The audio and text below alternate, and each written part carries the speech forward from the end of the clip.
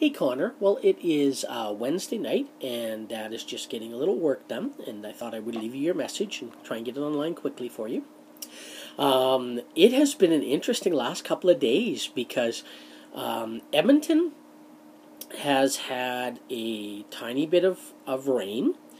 We only had that snow that one or two mornings. It wasn't a lot, but it was a bit of rain. And I hear today Calgary woke up to a bunch of snow, or got a bunch of snow throughout the day. So it was really kind of interesting to see the difference. And from looking at the weather forecast, you guys are getting, or at least the weather says you're getting a bunch of rain. So it seems as the farther you go south, it turns to snowy days.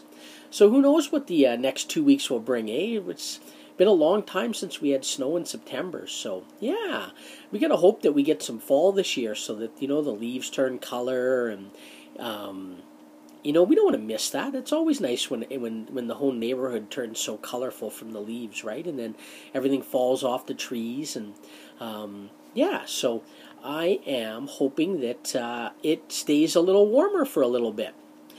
You know what I mean? I'm sorry. I'm just kind of, I'm kind of going on. Anyways, I hope you had a good day today. I hope that you got some breaks without rain so that you could get outside and play and have some fun. And I hope that you are enjoying your second week of school. So anyways, as the day winds down, you know what I always tell you is you're getting ready for bed. Make sure you do a super good job on your teeth.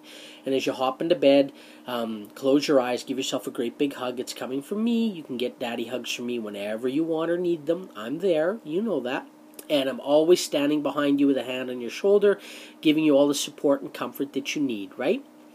I love you. I miss you. I'm thinking about you lots. And, hey, I'm even thinking about you outside, thinking, wow, he's got a lot of rain. So I love you. I will leave you a message soon. Dad.